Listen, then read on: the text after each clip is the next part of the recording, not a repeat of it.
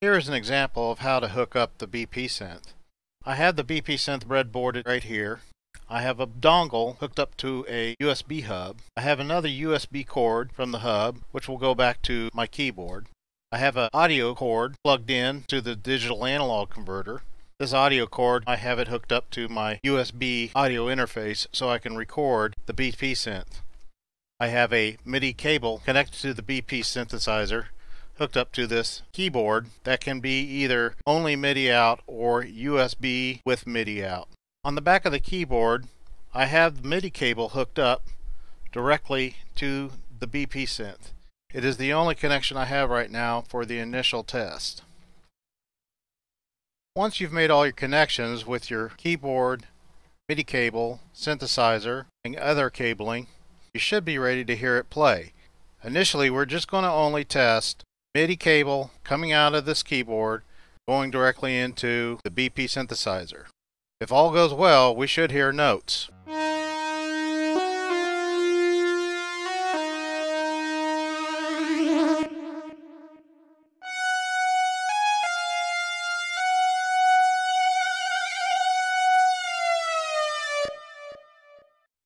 In the example setup I have here, this keyboard has a USB interface on the back of it.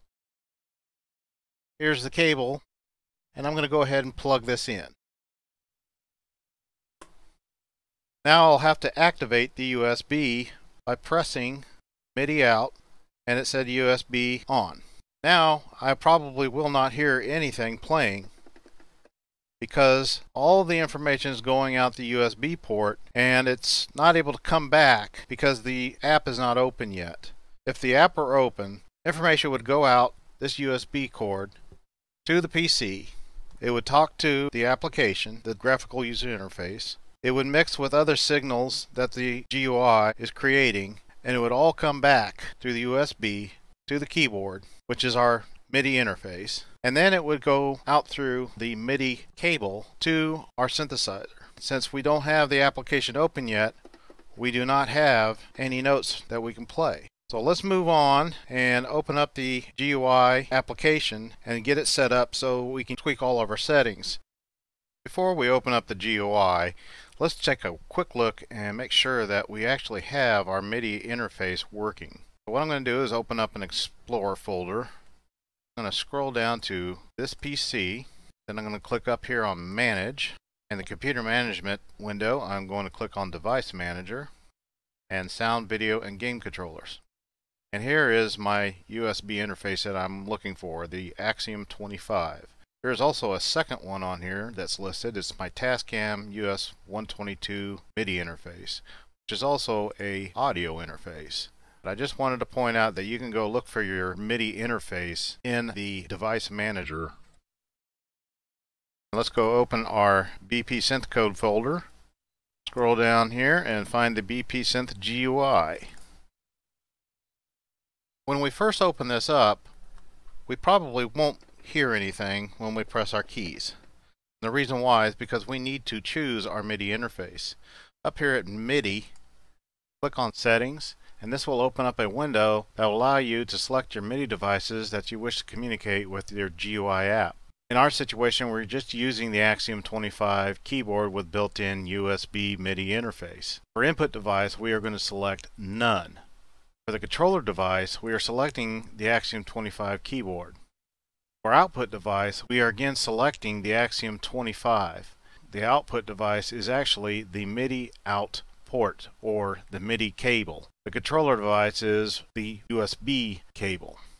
We also want to make sure in device to out device is selected, and if we close this window, click on MIDI, MIDI through should be selected input device to output device. As you can see here, we can also select our MIDI devices from the drop down menu. But the moment that you decide to click on something, the drop down menu disappears on you. Let me reselect that, and now we should be able to hear our synthesizer.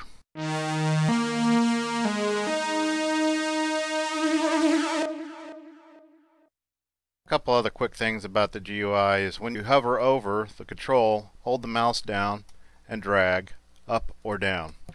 If you go sideways, it won't do much. You'll notice that a value shows up when I hover over and disappears when I quit moving around. It'll come back when I hover over it again. But I can also use the mouse wheel to slowly move the control up and down.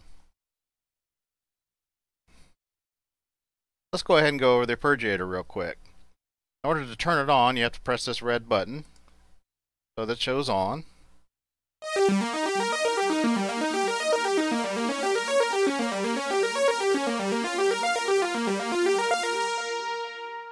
And you notice I can move around with the notes there. Now I'll turn the hold on.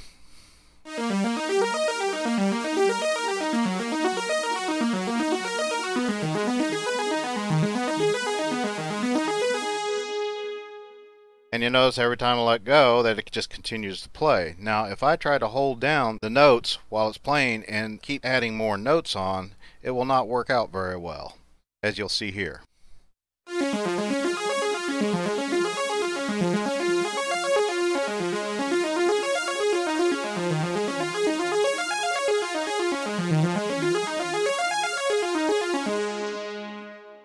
It just kept latching more and more notes on while I still had one note down. If you run into a situation where you feel like the arpeggiator is malfunctioning or not working correctly, try turning off both of these buttons and then start over with the red button first.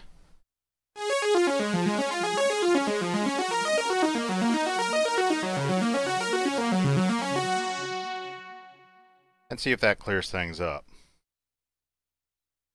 Now we'll go over a few more of the things that are included with the arpeggiator. Over here is a green button called external sync. We will go over this later on, but what that is used for is to sync it with like a drum machine or an external sequencer. Now if this happens to be on, the arpeggiator will not work. If you have a problem, check to see if your external sync button is turned on or off. Below the external sync button is the octave plus button. Now it defaults with the octave plus on, which is essentially playing the note that you press and the note one octave higher, like this.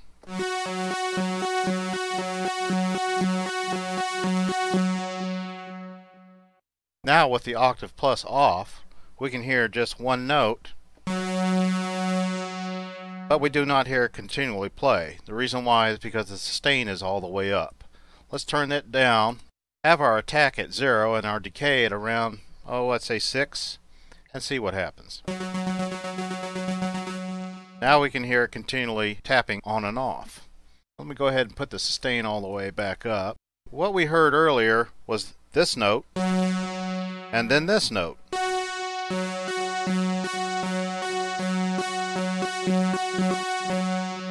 So let me turn the octave plus back on. Now if I press 2 notes, we're hearing 4 notes being played. This one, this one, this one, and this one. The reason why it goes back and forth is because we're in bounce mode. Now if I were to change the arpeggiator mode to up and hold down those 2 notes, we hear it go up and then it starts back at the beginning again. If I can change it to go down, and it'll move from the top down. I'll go back to bounce again.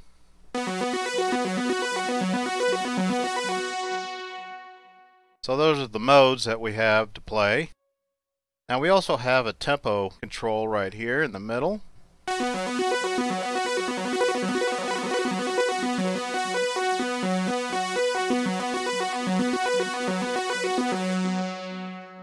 We can control the speed manually by hand, or we can actually choose the sides of the notes. Right now we're on the 1/8 of a note. This is a quarter note.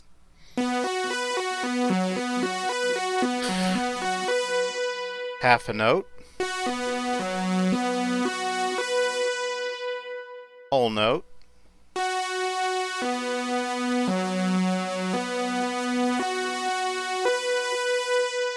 And get real crazy, let's go to a 16th and a 32nd.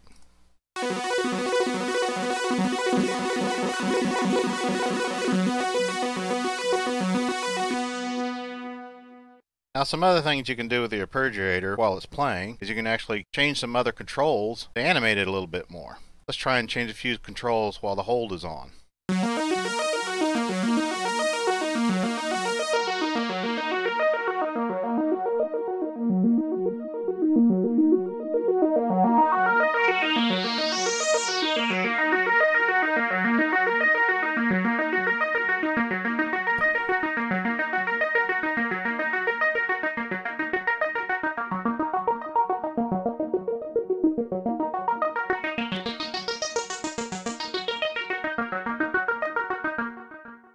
As you can see, you can have quite a bit of fun with your arpeggiator.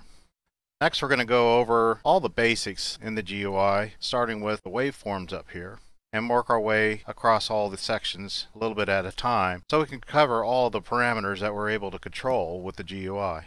And we'll start with the waveforms next.